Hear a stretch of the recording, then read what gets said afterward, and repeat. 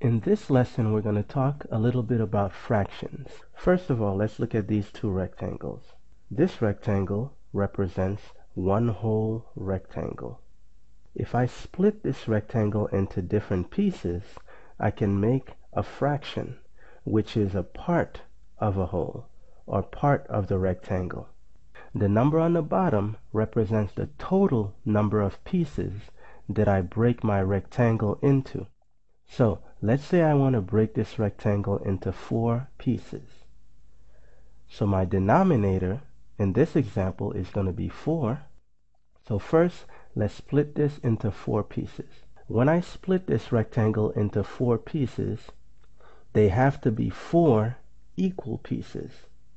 So if I split it this way, this is no good because this piece is bigger than this piece. And these two pieces are kind of equal to each other, but they're not equal to this piece or this piece.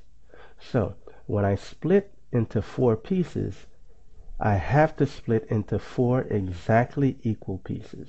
This would be the way that I could split my rectangle into 4 equal pieces.